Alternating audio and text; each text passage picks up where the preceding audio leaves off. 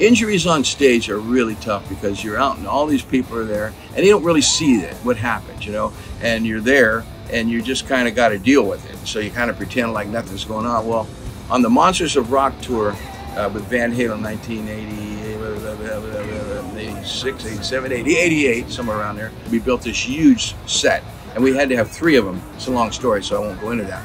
So we had to have 3 sets to set up in different cities at different times because it took 2 or 3 days to set up the set. It was so big. So we didn't get to rehearse on it. So it had these metal stairs, you know, metal, you know, way up into the thing.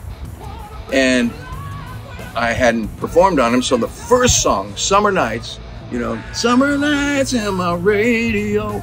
I'm singing the first chorus. I'm start stepping backwards. I stumbled onto the stairs and hit my tailbone right in the corner of one of the metal things.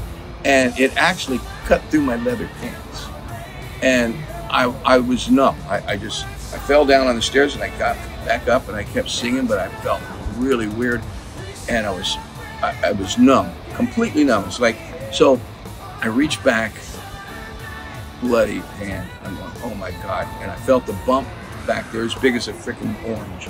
In between the next 2 songs, Eddie was playing a little long intro, and I ran over to my side of the stage, and I said to my guy, what's going on? He's going, dude, you don't want to know. And he goes, oh my God. He starts looking at it and saying this, right? And I can't see it. I'm like, oh my God, I'm going to faint. He goes, sit in this bucket of ice. He shoves me in this bucket of ice. Blah, blah, blah. I make it through the show.